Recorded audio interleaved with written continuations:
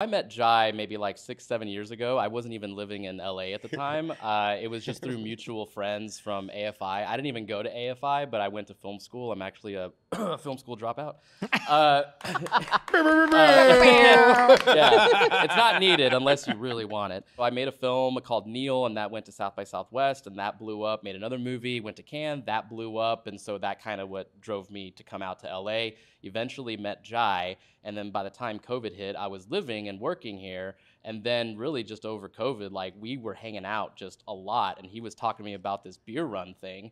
And as they were about to leave, it was like, you guys need some help? And he's like, well, I may need some help for editing because it's COVID. Like there's really not a whole lot like going on. You're like, can I carry your beer somewhere? $50 a day. Yeah, right. Exactly. I just want to be part of it. Yeah, I just wanted to travel too, but that's coming up. But I didn't go on the trip itself.